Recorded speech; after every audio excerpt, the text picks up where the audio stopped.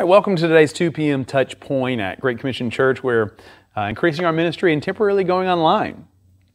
Every day at 2 p.m. we're looking into the scriptures with different topics. Today we're looking at discipleship and how serious discipleship is, that it's something that you have to consider the cost of discipleship.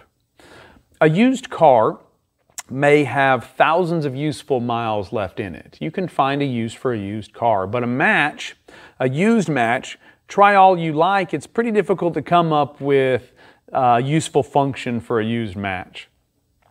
Because lighting a new fire demands a new source of life. In a similar way, the Christian life, it is a new life. It is a rebirth. It is a fresh source of life released into someone who was formerly dead. And the best way to live that life is not by going back to the old life of sin, because you can pay nothing to earn salvation. Yet living for Christ is a serious matter of discipleship.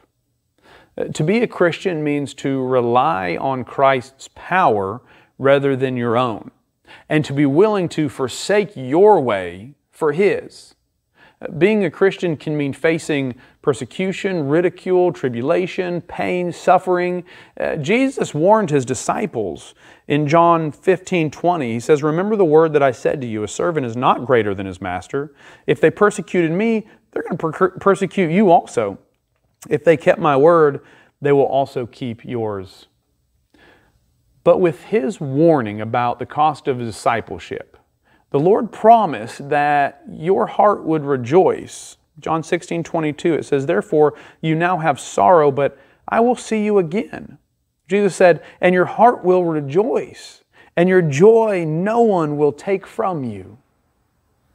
And He also told His disciples in John 16:33, He says, "These things I have spoken to you, that in me you may have peace. In the world you will have tribulation, but be of good cheer. I have overcome the world," Jesus says. You won't escape the difficulties of being a disciple, but Jesus will enable you to handle them. This has been your 2 p.m. touch point. I'll see you tomorrow.